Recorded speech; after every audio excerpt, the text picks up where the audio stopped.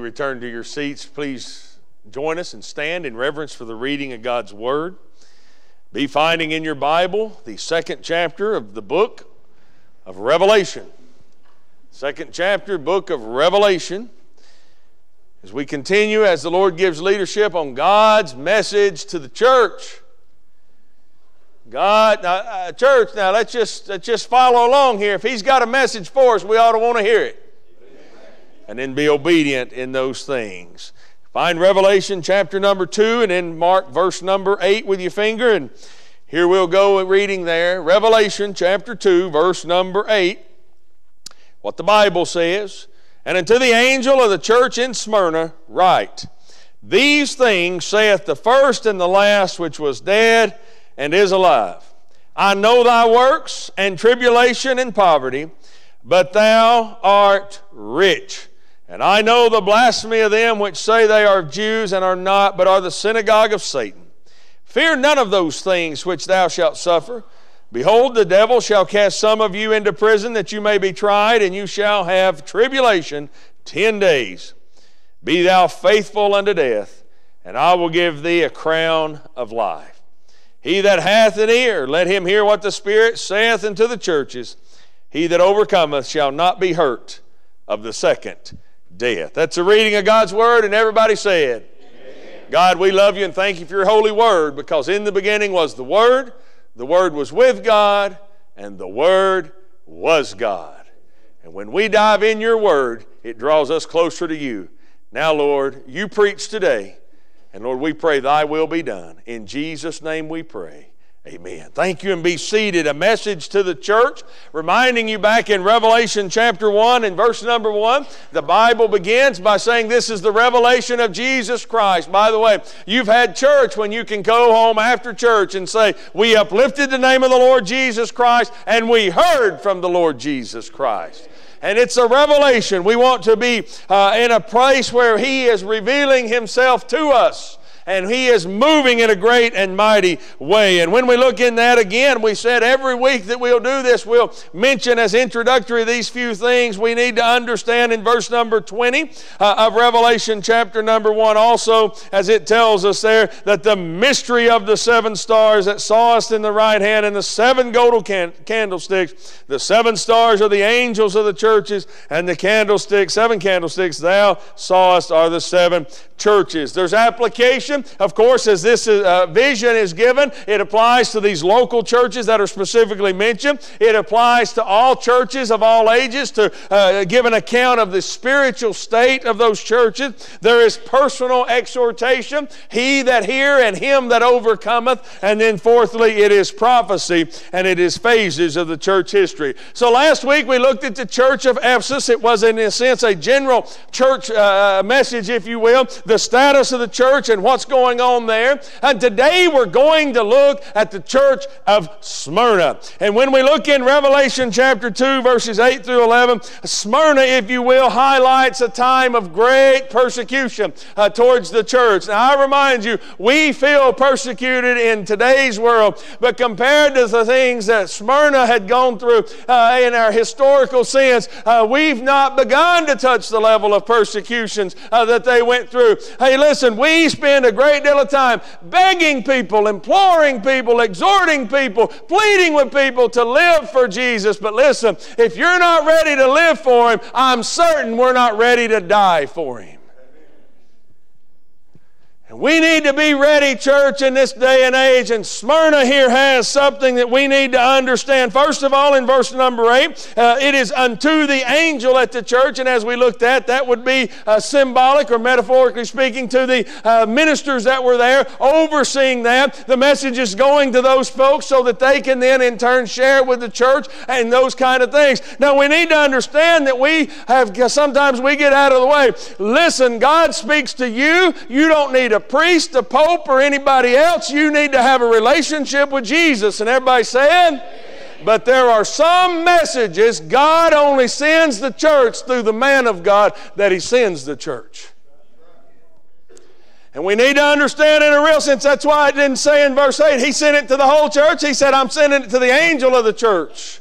And the angel, the minister of the church, was supposed to tell that. That's why I would covet your prayers every week. Because listen, all preachers that I know of, we all got our own message every Sunday. Because we'd like to tell this row something, and this section something, and the balcony something. And we all got our own message, but it's really important we make sure we do God's message.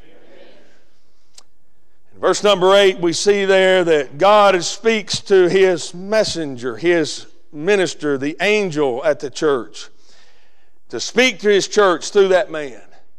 And then let's look at what he says. Just as the Lord knew the works of Ephesus, He knew the works and knows the works of Bethel. He knows the works of Smyrna.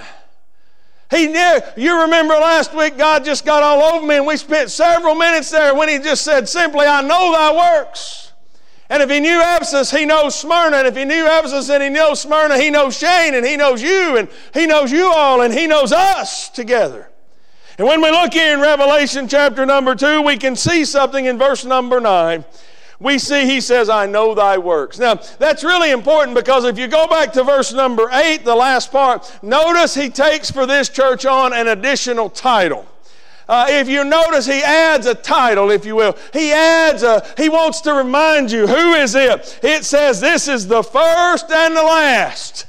He's the beginning and the end. He is the Alpha and He is the Omega. God is, everything found in God is found in His Son, Jesus Christ. And that's the first and the last. Hey, listen, I don't know about you. I may go and I may try to buy a car before too many more days. It's either, and I'm not a mechanic.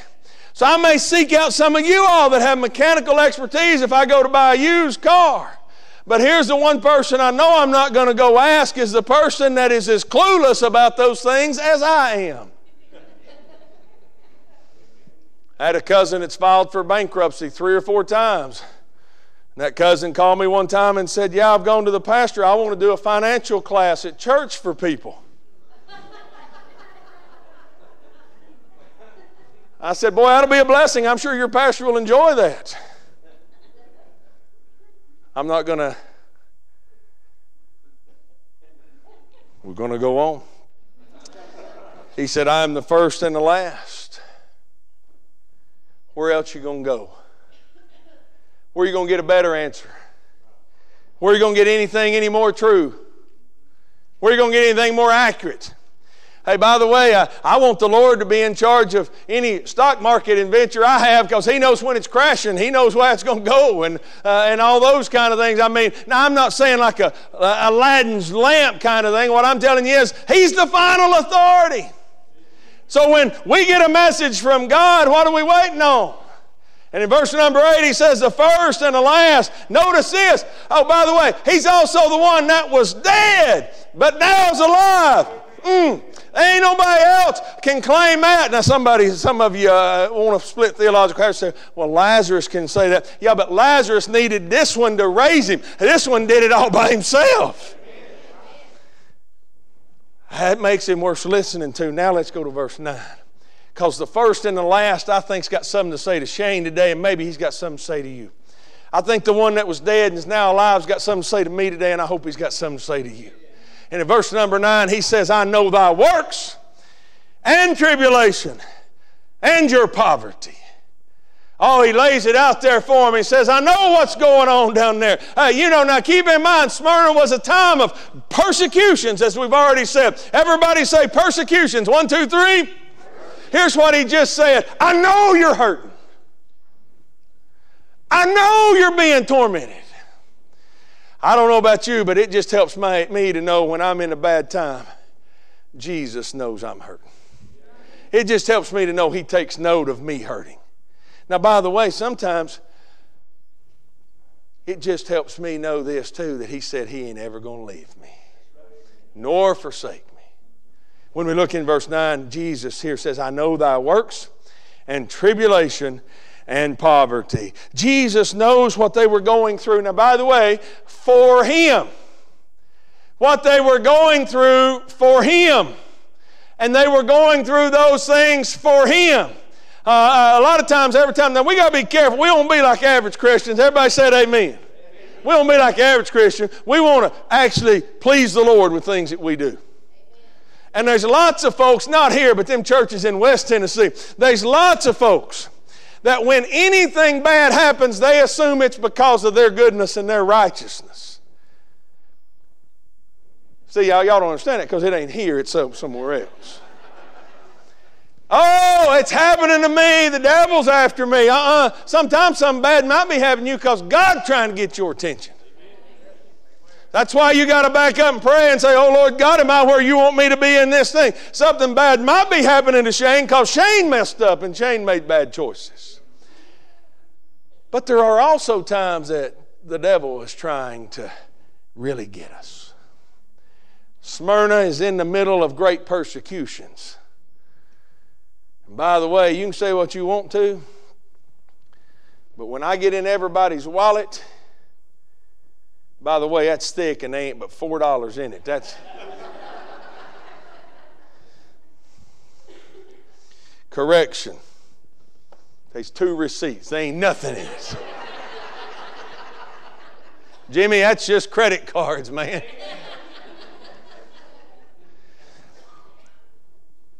Smyrna was known for their merchants, their trade, their wealth. And in the middle of that situation, God had set the church of Smyrna down right there, and it was flourishing. But then all of a sudden, they turned their attention to something else. What God might have blessed them with, all of a sudden become their main desire. And when that became their main desire, like Ephesus, maybe they also left their first love. And as they left their first love, then what was being now loved brought in something else. See, they had done great work. Don't get me wrong. By the way, somebody at church, I need those receipts. Don't let me forget them.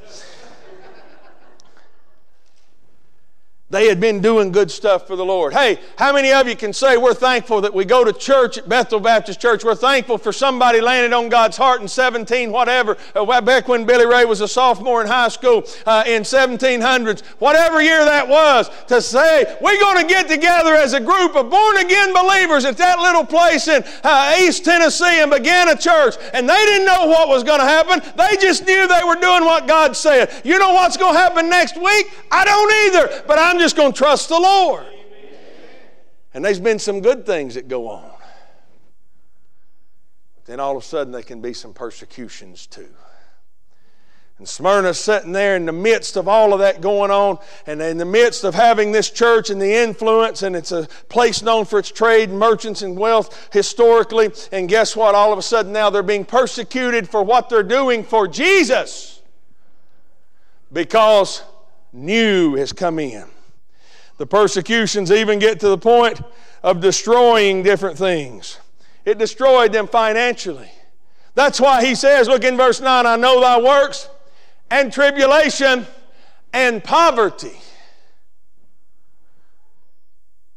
Because there's folks that are still trying to serve the Lord there that are now being financially penalized because they're going to try to stay faithful to the Lord. I just described some things that we could look around America today and say, you know what, that's still going on right here, right now. If that makes sense, say amen. Amen. He said, I know thy works, I know your tribulation, I know thy poverty. Now look in verse number 9 as we continue on there, because it's important you understand that Smyrna was a place of merchants, trade, wealth, and it had a reputation of being known for all of those things, but it also had a reputation of being known for its Christian church. But now it's being overrun. It's being overrun with Mohammedanism. Now I said that like that, so it's phonetically like that. If you want to write it down, you can look it up. M-A-H-O-M-E-D-I-S-M. M-A-H-O-M-E-D-I-S-M. Mohammedanism. Or if you want to say it another way, it's an alternate form of Mohammedism.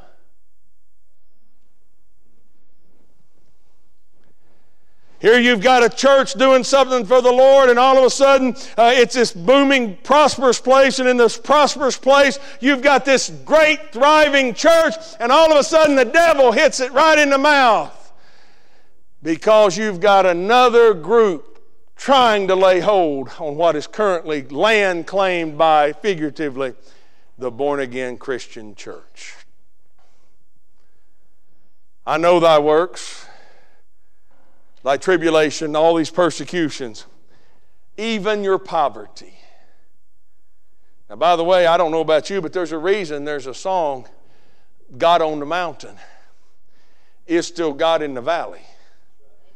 Because I've had times when I could pay the bills, and then I've had children. And now we're trying to pay them by, I won't even tell you. Can I take just a moment here now? You still with me? Say amen. Elias came in to me the other day, and oh, bless his heart, he was so cute. He sat down right beside me on the couch. He said, Dad, I need to talk to you. Now, Elias got saved last year. He just got baptized. I'm thinking, all right, here we go. This is something spiritual. He sat down right beside me, and he said, I got a question for you. I said, okay, son, what is it? He said, can we sell Hattie?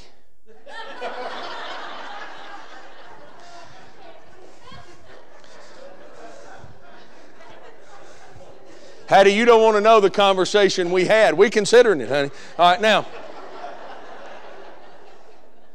But isn't that us today? Listen to me very carefully. I'm not just trying to be silly. We gonna sell something to get what we want. The important thing is to want what God wants, so we don't sell the wrong thing. We ain't gonna sell you, honey. It's Lily Beth. All right, now. Isn't that us, though? And listen. If God and His perfect divine will and His Son Jesus Christ aren't the most important things to us, you know what we'll end up selling? We'll end up selling out. Now, I want us to be sold out. Now, ladies, y'all know what sold out means more than us men do, to be honest with you. You go to the store, you're really looking forward to getting something. In my wife's case, it'd probably be a pair of shoes. And guess what? You really got your heart's desire on it. You're looking forward to it. And you get in there, and all of a sudden you get there, and there's a sign that says sold out, no more. That ain't the kind of sold out. We all need to be sold out for the Lord. There's no more to give because He's got everything we got. Amen? That ain't what we're talking about. We're talking about the sold out kind when we're talking about the Judas Iscariot kind. No, I want this more than I want Jesus. So we'll just sell Jesus so I can get what I want. Now, I know that doesn't happen here, but it happens a lot of places. And I want you to be brave enough to say, Lord, am I selling you out or am I sold out? Now, if that makes sense, say amen. Amen. And there we sat in the middle. Smyrna sits in the middle of all this prosperity. The church at one point in time was the most influential thing in the city. And now you've got this competition, if you will, and you've got this group. Now, look in verse number 9. Now, you still with me? Say amen. Now look, it says in the middle of verse 9, and I know the blasphemy of them which say they are Jews and are not, but are the synagogue of Satan. Now look, we're not going to get into the deep depths of that, but let me just say this. What Jesus is saying there, He knows even some of His own chosen people that say they are after Him, but they're really not. He's telling the Smyrna, just like I know there's Jews who I love that say they want me, but they really don't, you need to know, just like I've set you down in Smyrna to make a difference, the devil's setting some folks down to also try to get you off track. Hey, you teenagers, sometimes that person, the devil, is setting down to get you off track is that thing that looks cute in jeans. That should have got a few amens. Sometimes that thing that the devil's sending you to get off track comes in a bottle. Sometimes you can roll it up. Sometimes you can pop it in your mouth. Sometimes it might even be that. Wonder what job God would have you to have. Don't choose your career based on how much money you're going to make. Choose your job on where God wants you to work and minister to people around you. And by the way, last time I looked on the Forbes 500 list, missionaries didn't make a list as the highest paid people. But one day they'll have a reward if they stay faithful. You may not be in heaven's. You know, if you turn over to Hebrews chapter, I hadn't planned on saying this. Thank you for giving me permission to. You still with me? Say amen. I love Hebrews chapter 11. It's known as the great what chapter? faith chapter. Everybody say faith chapter 1, 2, 3. And it lists all those, and it lists all these people that are in what we'd call the hero, the Hall of Fame for faith. But then about verse number 38 in Hebrews chapter 11, the Bible says, there were others. I don't mind being another. I can be another because it said, of whom the world is not worthy. Woo! That's good. I'll preach that somewhere where I get an amen.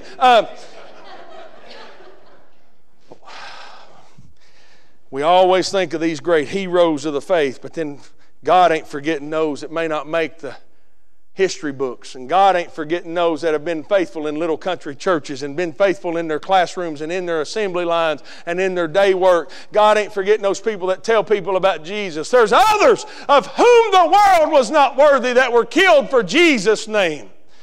And Smyrna's set down in the middle of this, and they're seeing exactly what we have seen in our own society where, if you will, the church used to be, hey, when some of you were in school, do you remember when it was okay to pray in school and you might even have Bible teachers and Bible verses, and the expected code of conduct was based on Judeo-Christian principles of behaviors and all those kind of things. And may I go a step further, it was okay and promoted to stand and salute the American flag and say, we're grateful to live in one nation under God. And all that's under attack. Well, we got more in common with Smyrna than we realized, don't we? Verse number 9, Jesus tells them, I understand. My own people say they're after me and reject me. He says, I understand what it's like to all of a sudden go from being the centerpiece of the influence in your community to now you're being persecuted for your faith. He's encouraging them. Once a thriving church in the society, now persecuted for what once was the sense of pride and effort. Boy, that sounds a lot like America today. Church, listen to this. Write this one down. Jesus takes notes of the pains, of the persecutions, of the bruises, of the bumps, of the heartaches you'll suffer for His name. You're hurting? Church, I want you to hear me clearly today. He knows that. If you're going through a difficult day, you're persecuted at work, you're persecuted somewhere, He knows that. One day He'll pay back those that did it to you.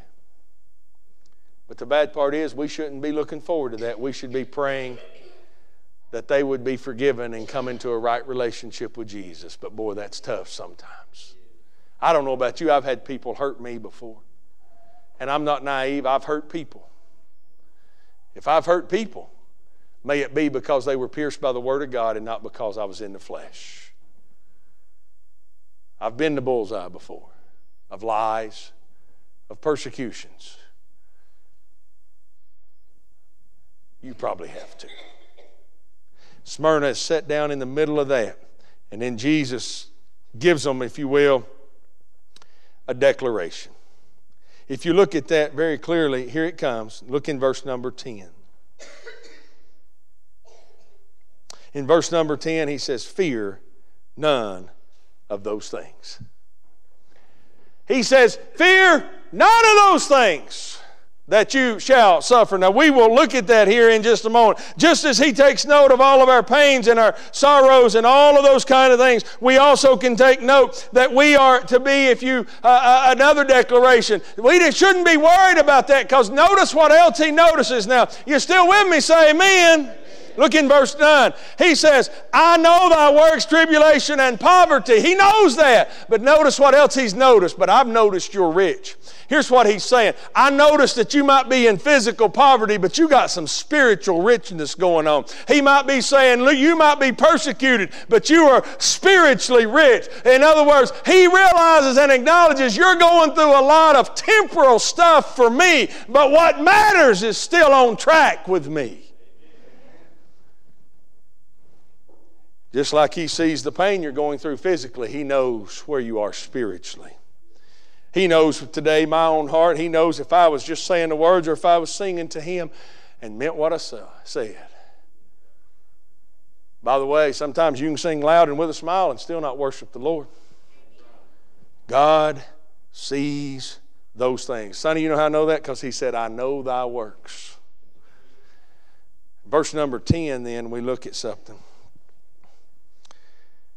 He doesn't remove the persecution. Church, I'd love to tell you today, God sent me a message today and laid on my heart to come tell you, no more problems.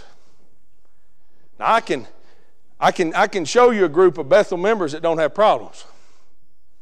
Just follow me down that hallway and we'll go out there and stand in that graveyard. They don't have any more earthly problems. But as long as we got breath and life, we're going to have earthly problems. Shane, I don't know about that. That's not real popular. Well, you know, that's why the world don't really like Jesus, because He didn't preach the messages they like. Because He said man's days are not going to be that long, and they are what? Full of trouble. And in chapter 2 and verse 10, look what it says. Fear none of those things which thou, look at this, shalt suffer. Not that you have suffered. Here's what He just told them. Hey, hang in there. There's more bad stuff to come. What a prosperity preacher. He said right there, He said, fear none of those things which thou shalt, going forward, suffer. But verse 9 reminds us He knows we hurt. And He knows if we stay faithful spiritually. Now, if that makes sense, say amen. Now, look very carefully. He doesn't remove the persecution, but He warns them, if you will, of the future. Now, look in verse 10, what else it says. Behold, the devil shall cast some of you into prison, that you may be tried. What a blessing. Hey, listen, it's a natural progression. The older you get, and by the way, you all are exactly 1 week older than you were last week when I saw you. Some of you aged 2 weeks in that time, but you're 1 week older. And everybody saying? Spiritually, though, some of you that have more experience, this world seems to be a much more blatantly evil place than it was when you were kids. So now look around the room. Young adults, children, students. What's it going to look like when they're your age, if the Lord tarries? That's why we can't, with our children, our young adults, our students, and those things, we can't wait till they get older to be pouring the Word of God into them. They need it now. Here's why. Look at this. Verse number 9. I know thy works, tribulation, and poverty. Everybody say poverty. 1, 2, 3. Poverty. Then in verse 10 he says it's not only going to make you be poor, but your poverty may go to prison. The intensity of the persecution is going to increase until the Lord comes back. Young people and anybody under the age of 200, we have to bolster our faith. Pray for strength. Pray for guidance. And saturate ourselves with the Word of God. Why? Because it's going to get hotter and more intense on those that will stay faithful to Jesus' name. Verse 9, they've taken and infected your livelihood. By verse 10, they're going to put you in prison.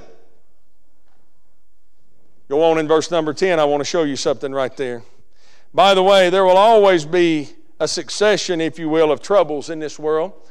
Because just like God is working in your life, I trust, people don't just get stirred up to persecute the church. That's the devil stirring his crowd.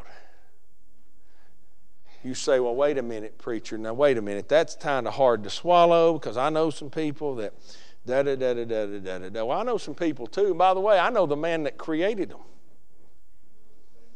And he warns us against it. Wax worse and worse. You say, are you saying everybody's lost, demon possessed? No. By the way, I know some Christians that can be demonically influenced, but not possessed. Do you believe, preacher, in demonic possession? Yes. Known too many Baptists too long. Amen. Biblically speaking, a born-again believer cannot be possessed, because the devil would have to cross the blood that's been applied. And if the devil crossed the blood, he'd be saved, and I've read it, he never gets saved. If that makes sense, amen.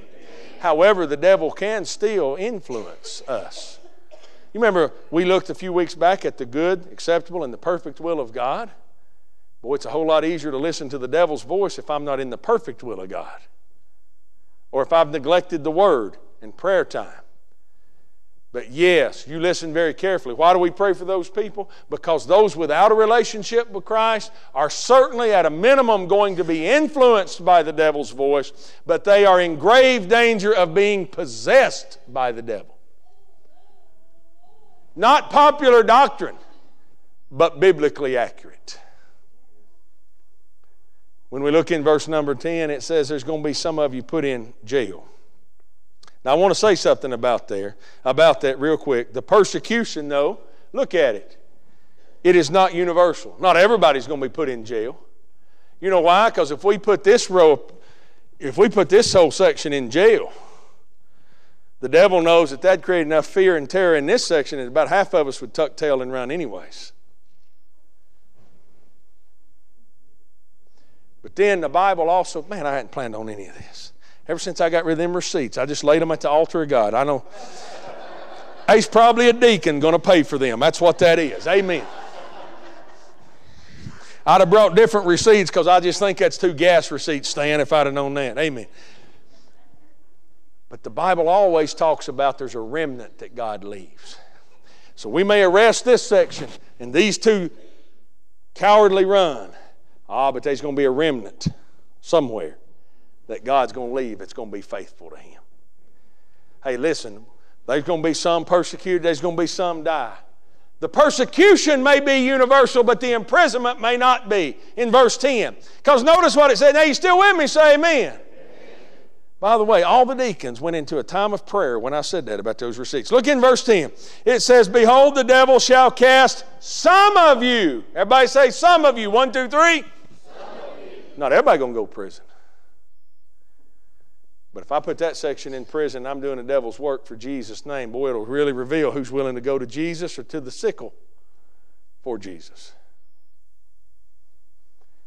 As we begin 2020, China has increased its harshness, its brutality, its persecutions against religious groups, and specifically Christians. Not the only country. It's the only one that made the news lately. When we look in verse number 10, not everybody's going to go to prison, but it says some of you. So the persecution will be universal to the church, but not imprisonment. But it has a set time. I got good news. It's not forever. Look what the Bible says. The Bible's always right, and everybody said? It says, some of you into prison that you may be tried, and you shall have tribulation 10 days. The persecution may also be temporary. You say, well, somebody may die in prison. Well, they may. But the point of the message to Smyrna is you're going to continue to be persecuted. And as you're persecuted, not every one of you is going to go to jail, and the ones of you that go ain't going to be there forever. And then thirdly, right there, what else it says? It's going to try you, but it ain't going to destroy you. Maybe that's where we get the saying, whatever doesn't kill you makes you. You've heard that too. But I want you to look at the end of verse number 10. The Bible's always right, and everybody saying, be thou faithful unto death.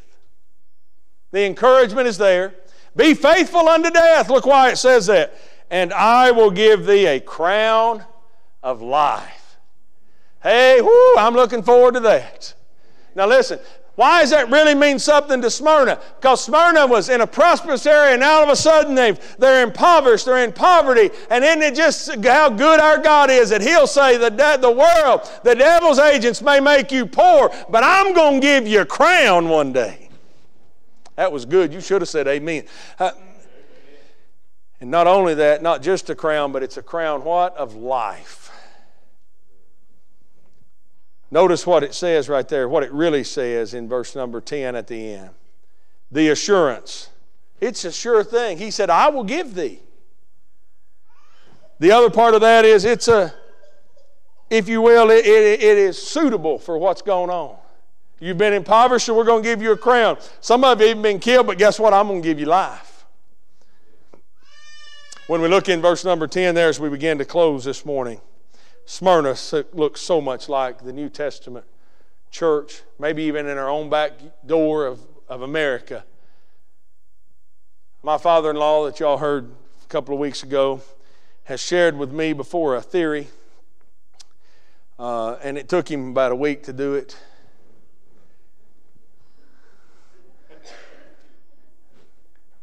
I've told y'all before, he's the only man I've ever ridden with. He only told one story all the way from here to Myrtle Beach. You know, hey, if y'all think I'm long-winded, just think what I'd be if I didn't talk fast.